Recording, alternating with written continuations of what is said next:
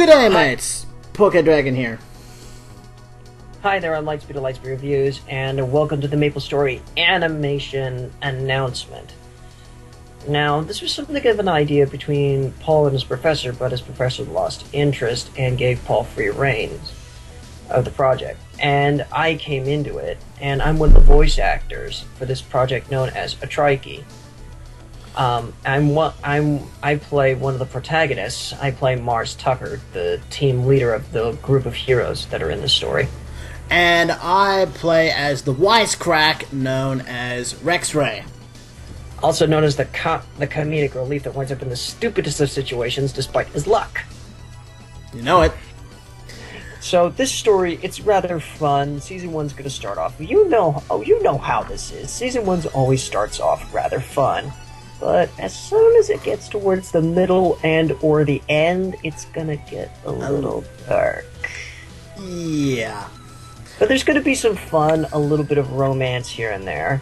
For all of you girls who want to be interested in video games and a little bit of romance.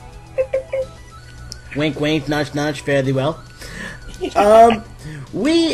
We're basically here to announce some auditions that we basically need. We already have some casting. We already have some auditions that we basically made. We already got some female audition roles, but we're looking to cover a few more. Yes, and in addition, we will be providing a link description below to Casting Call Club. This site, basically, you just put up what your project is and submit what roles that you want for your project, and that's all you really need. And so far, we've already had the auditions. We're going to include our link to the Maple Story in the description below on both of our channels. That's right, this announcement video is going up on both of our channels. And basically the characters that we have audition are going to be Daryl Evans, who is basically Atriki's father, who only cares more about his work than his own son, and some certain background characters here and there. But there is one more. But there is a character that will. There is another, however, another female role that will come into it.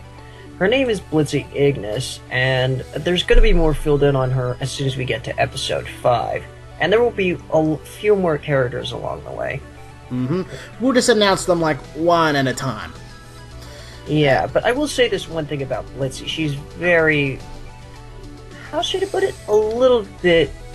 well, basically, if you know Trixie from MLP, then you'll know Blitzy Ignitus pretty much.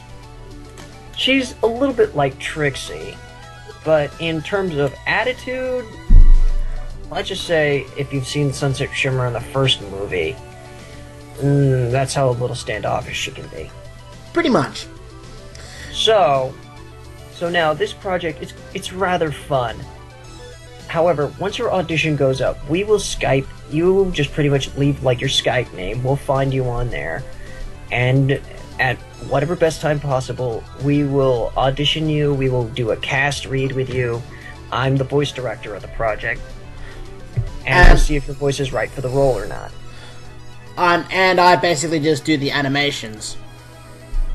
Yeah, Paul does animations, but we're both writing on the scripts. We both work on the characters and such. I currently write episode 5, and in turn, he will write episode 6. Somewhat, with a little help. With a little help from me.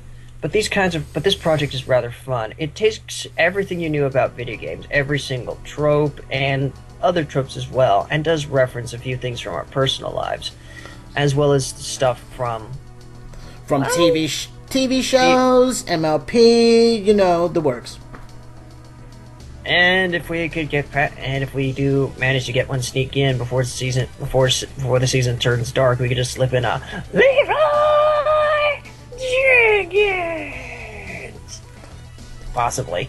Or if you guys are really up for it, for all those fanfiction out there, you could basically try to, well, cross over the Atriki project with an MLP fanfiction you're probably working on, regardless of what it is.